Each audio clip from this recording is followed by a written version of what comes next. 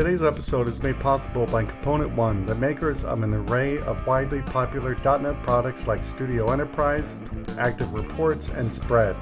Component One's collection of developer tools combines the best functionality, features, and support you need for current and future application development.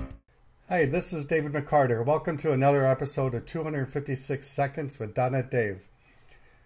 This week we're going to actually talk about not code. What I want to talk about is something that I experienced recently when I went to go for an interview. But anyway, I was running out the door and I had to remember the things you need to take to an interview. So here they are. First thing you need to take to your interview are copies of your resume. My recommendation is to take at least a copy for everybody you're going to be interviewing with, plus one for yourself. Sometimes as an interviewer, we don't get enough chance to go over your resume, print it out, because we're running around, putting out fires, and all kinds of things like that. So sometimes it's tough for us to get your resume. Actually, a lot of places I go to, they don't have my resume. So I always take a nice color version of my resume. Remember, if you're going there through a recruiter, make sure to take their version of your resume, copy it out, color, but take one copy for everyone plus you. The plus you is for you to reference your own resume without going, well, I think back in 1995 I did this. You'll have it right here with you. Next thing you need to take is how to get to your job interview. Here I have printed out from Google Maps a map on how to get to my job interview. Now, I always take two versions of a map. So I'll take Google Maps here. I also take a version on my phone to have it tell me where to go. You never know what's going to happen. Your phone not's going to work. You run out of battery. So that's why you need the paper copy. In San Diego, I plan to be there 30 minutes early. LA, you might want to do an hour early. In San Diego, I do 30 minutes early. But don't go in 30 minutes early.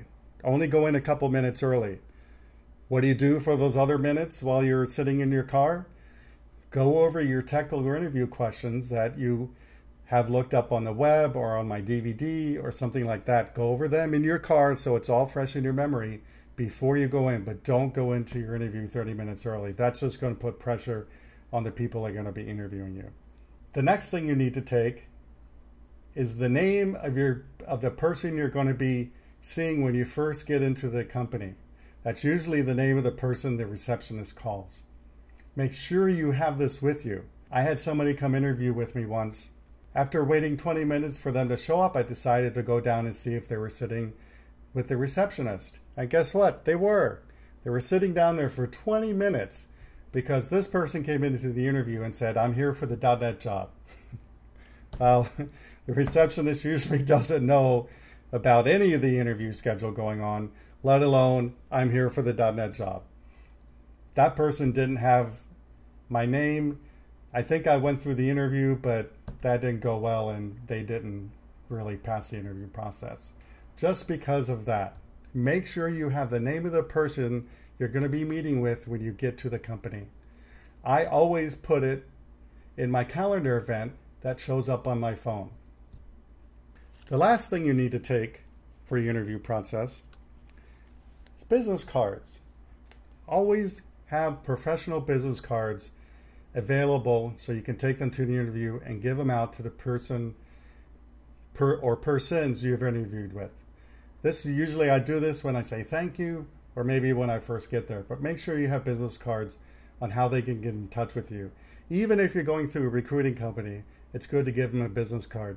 And on my business card, I have my MVP logo because I'm a Microsoft MVP, an image of my book, but put other things in there, make it look really nice, professional color. If you have some certifications and things like that that have a logo associated with them, put that on your business card. Anything to make yourself look better. You're there to prove to them why you're the person for that job, and anything that makes you look more professional will work, including business cards like these. So that's it for this episode. So remember, here are the things you need to take. Take copies of your resume, A copy for every person you're going to be interviewing with, plus one for yourself. Take multiple maps on how to get to the location, unless you went there the day before. Take the name of the person you're going to be interviewing with, very, very important. And take business cards. If you take these 4 things every time you walk out of the door, your tech interview will go much better. And don't forget to come see Rock Your Technical Interview at a conference near you on the dotNetDave Rock the Nation Tour. So check that out. Go to my webpage, dotnettips.com, to see when I'll be speaking next, hopefully in your area. If not in your area, shoot me an email and I'll see what I can work out. Thanks a lot, and see you next time on 256 Seconds with dotNetDave. What if I told you Component One has developed the first toolkit of its kind, one where developers can touch enable their entire application complete with gesture support and many other features, regardless if you use Component One controls, another vendor's controls, or out-of-the-box controls. It's true, and now you know. Learn more at component1.com. That's ONE.com.